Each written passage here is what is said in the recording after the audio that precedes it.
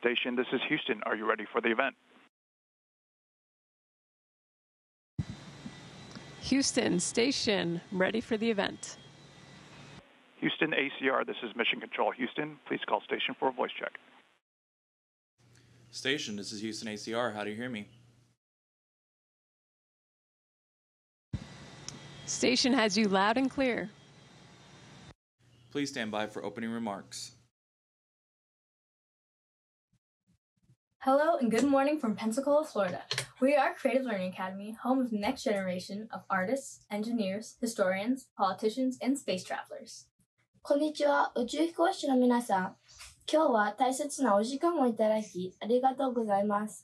宇宙飛行士の皆さんは私たちにたくさんの勇気と希望を与えてくれる存在です。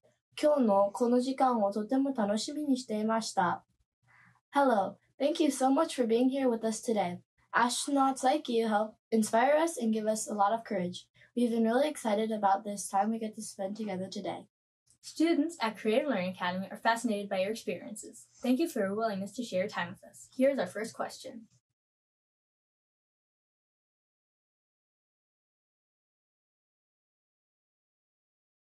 Hello, my name is Ashton Puig. My question is, how do you get power without power lines or generators?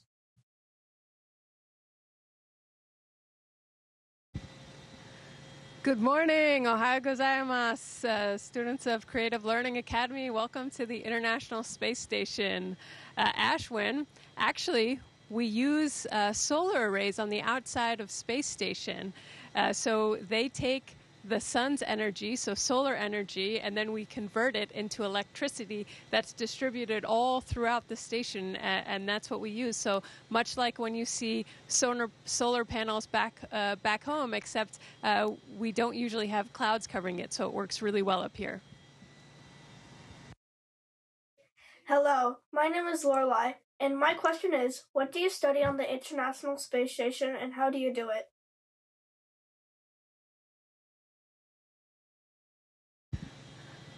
Lorelai, that's a great question. You're actually in the laboratory right now of the International Space Station. We study so many things up here. We study our home planet Earth. We have several experiments mounted on the outside of the ISS that look at changes over time on the Earth, the carbon dioxide levels, the changes in our vegetation back home, just taking historical images and seeing how the Earth changes over time. We study outer space as well. We have the alpha magnetic spectrometer and other things that look out into dark matter. We study our human bodies. So we're all subjects. All the astronauts on board are subjects up here. And that helps us figure out not only how to go further in space and for longer duration missions, for example, to go to Mars someday, but also it helps us back home on Earth with understanding the aging process and different medicines that can be useful. We study different materials and composites because up here, you don't have gravity, so you can get a more perfect mixture. And so we study so many various things up here. Hello, my name is Matthew, and my question is, what exercises do you do on the International Space Station?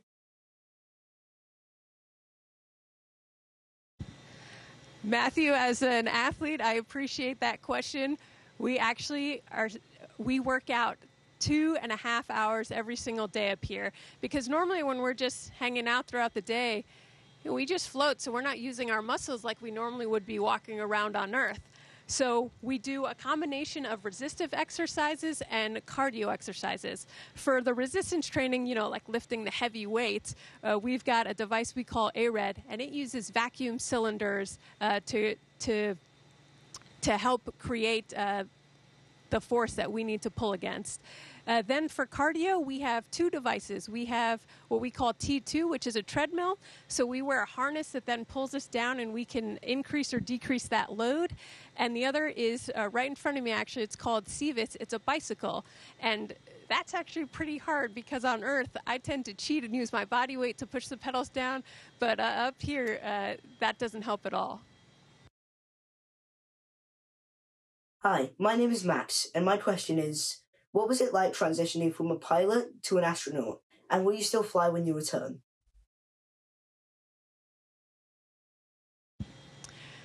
Max, it actually felt very seamless to me. A lot of the same things I learned as a pilot carried over to being an astronaut, especially having, I joined NASA at a time where we had so many new vehicles. The SpaceX Crew Dragon that I actually flew up here, Starliner's Boeing vehicle that's going to be flying crew up here soon, the Orion capsule that will take our astronauts to lunar orbit, the human landing system that will land the next humans on the surface of the moon. So the things I learned as a pilot carried over to evaluating those, but I also had to learn a lot of new skills as well, because up here, if the toilet breaks, we have to fix it. If someone's sick, you have to take care of them. So you have to be a bit of jack of all trades up here. Hi, my name is Camila. My question is, are there any kinds of medicines or vitamins you have to take to live in space?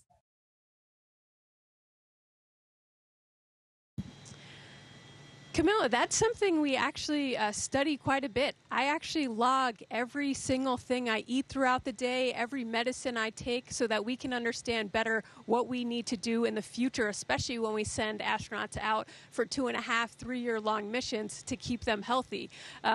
We do miss some natural things, like it's a lot harder to have fresh food up here. We actually just got a new resupply, so we had some oranges and apples the other day, but we don't get that as naturally. Sunlight we don't get as naturally. So often we do supplement with vitamins as well.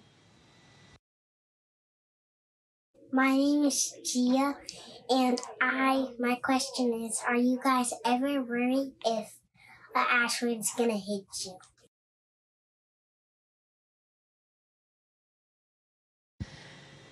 Gia, I actually have found that strangely, when you get up here and you start getting used to working in this environment, I sometimes just think of it as my home, and I actually forget that behind these pretty thin walls are the vacuum of space. Something we do have to be concerned about, though, is micrometeoroid debris. And so that is actually tracked by people back home on the ground, and every now and then, if they see that a piece of debris might be coming towards station, we'll actually do a reboost and raise our orbit or lower it to avoid that debris. So that's a great question. Hi, I'm Harris. How do astronauts cook in space?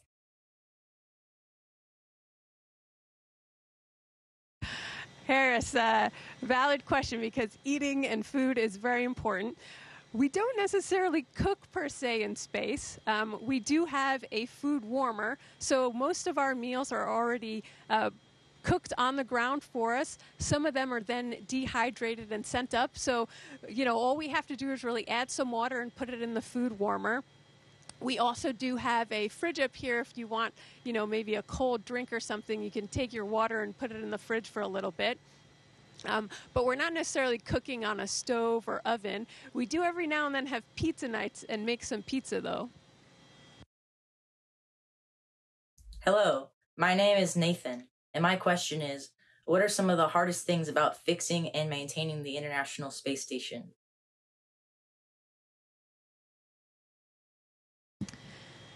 Nathan, we have to do maintenance up here on a regular basis. I actually really enjoy doing the maintenance, but probably one of the hardest types of maintenance is when we have to do maintenance on the outside of the space station, because then it's a whole process of preparation to go on a spacewalk. We have to get in our spacesuits and go outside, and that brings its own risk to it. So those tend to be the most difficult maintenance activities. Luckily, we have a robotic arm that often can take care of stuff, but when it can't, we have to go outside and fix it ourselves.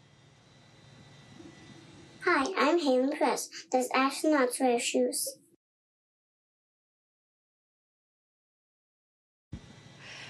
Halen, let me float up here a bit so you can see. I am not wearing shoes. I am just wearing socks.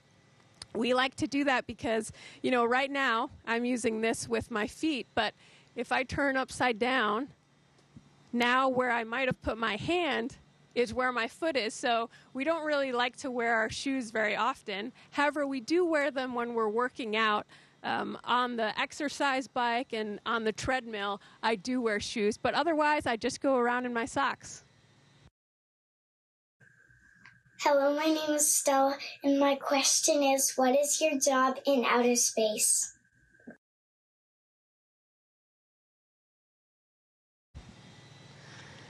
All right, Stella, well, I'm a scientist, I'm a mechanic, I'm a robotic arm operator, I have to be a chief medical officer, so we have a lot of jobs in space. So if you think about it, right now there are 7 of us on board, and we have to be able to take care of anything. Our main mission is to perform science and conduct experiments on the space station, but if something breaks, we have to fix it. If someone's not feeling well, we have to take care of them.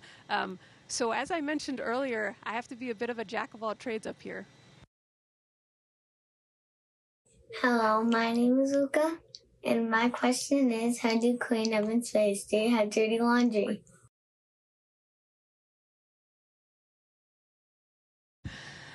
Luca, let's talk about showers, for example. Showers look a little different up here than they do back home. That's actually one of the things I miss most, is having running water come over my body.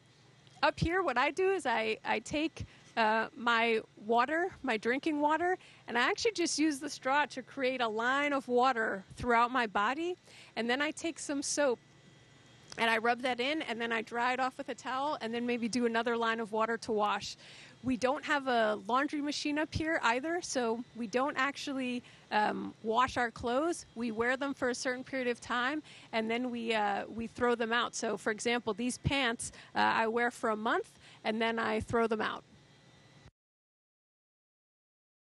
Hi, I'm Magnolia Orton. How do you go outside the space station?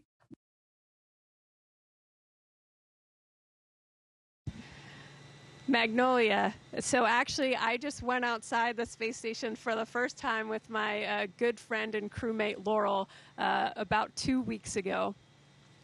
It's actually a very long process. So we have to get in our spacesuits, and for that, we have to make sure we pack all the things we'll need outside. The ground team is writing a bunch of procedures. If you're using the robotic arm, you can put an astronaut on the end of the robotic arm, so then someone needs to be on board and ready to maneuver the arm around with someone on it.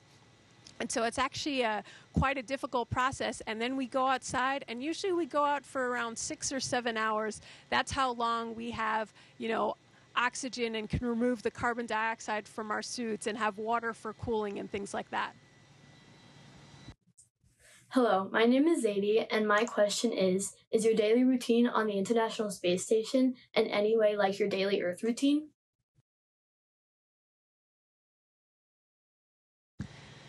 Zadie, so my daily routine is similar in terms of what I do, but it looks a bit different. So just to talk you through it, when I wake up in the morning here, I'll put a circle of water on my face and wash that off with a towel. I'll take my daily vitamins, as we talked about earlier, and then I'll make some breakfast and have that. And then really usually from about 7:30 in the morning to 7:30 in the evening, we're working and doing our exercise during that time. We have a meeting in the morning and a meeting in the evening. And then after that, we get to relax a little bit. We usually hang out for a bit and have dinner together just behind me in Node 1. And then I'll start winding down and preparing for the next day and get some sleep. Hi, my name is Ain-Chong, and my question is, what do the stars look like from the space station?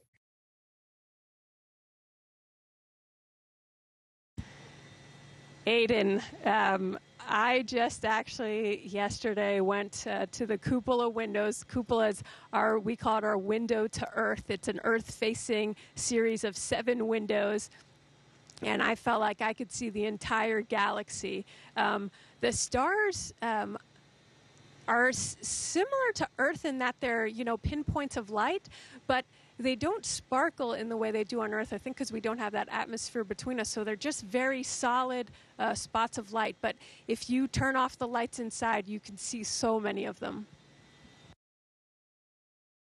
Hi, my name is Curtis, and my question is, what inspired you to be an astronaut?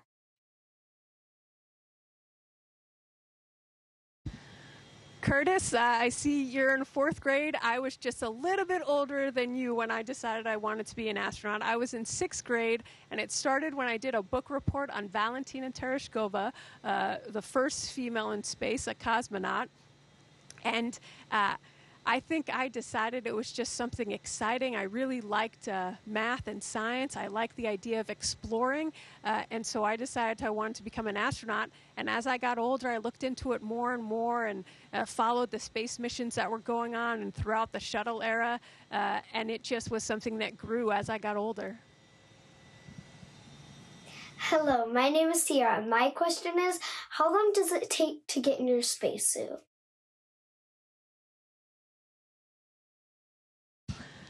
Sierra, the actual physical part of getting in your spacesuit, we put the pants on first, you could say, and then we slide into the top. That's not necessarily a very long process, but in doing that and doing all the checks to make sure everything is secure and locked on and that we don't have any leaks, and we have to do a pre-breathe beforehand because we're going down to vacuum. And so in that process, it's actually quite long. So when we did a spacewalk the other day, I think I woke up around 5:30 in the morning, and I don't think we actually got outside the door just to start our spacewalk until around 12:30. So it was a little over 6 hours.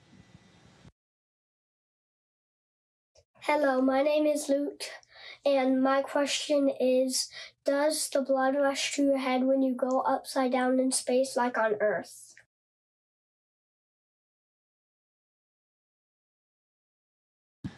All right, Luke, let's see. Does my face look more red? Probably not. So, no, up here, it doesn't matter which orientation I'm in. It all feels the same, basically, as far as my body's concerned. However, I will say, when we come from Earth in 1G and get up here, there are a lot of fluid shifts, and you've probably seen some astronauts have pretty puffy faces up here because not as much is down at their legs, and it's more in the upper body. So we do experience that going from Earth to space, but not necessarily as we move in different orientations on the space station. It's all the same. Hello, my name is Zane, and my question is, what are some of your favorite experiences at the International Space Station?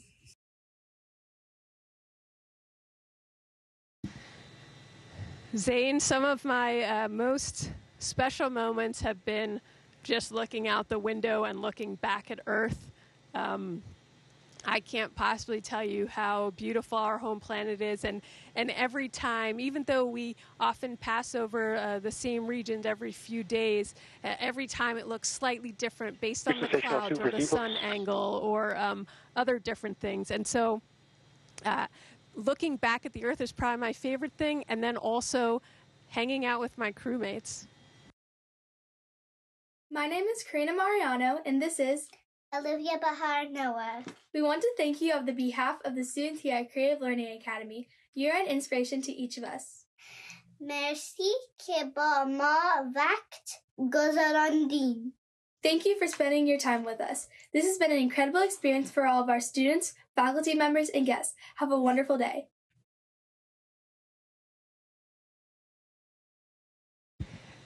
Thank you so much. خواهش میکنم. خیلی خوشحال شدم با شما حرف زدم. I'm very happy to have spoken with you. I hope you enjoyed your time on the International Space Station. Have a good one. Station, this is Houston ACR. That concludes the event. Thank you to all participants. Station, we are now resuming operational audio communications.